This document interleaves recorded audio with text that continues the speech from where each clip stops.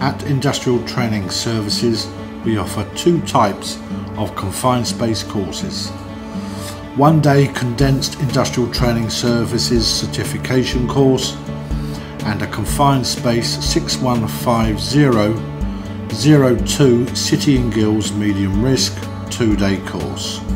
Day 1 will cover the theory on Pura Lola EH40 confined space regulations and entry and work permit.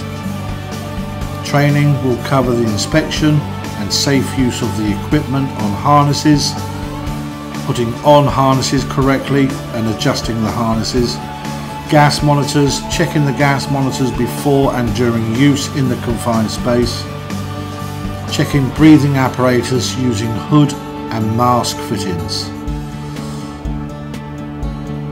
The hood fittings are for people with facial hair, as the mask will not give you a correct fit. Checking the air bottles, ensuring that the air is full in the bottle before going into the confined space.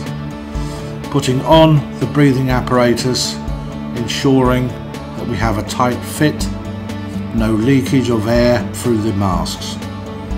Setting up tripod and lifting equipment before entering the confined space, making sure that the lifting equipment is secured onto the tripod. Checking the levels using the gas monitor before entry into a confined space. Entry into the confined space via the top man and the tripod.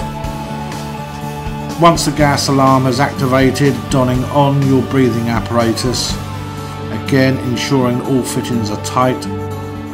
Checking the gas levels in on the monitor, and then through the tunnels, then exiting the confined space via the top entry, via the top man using the tripod.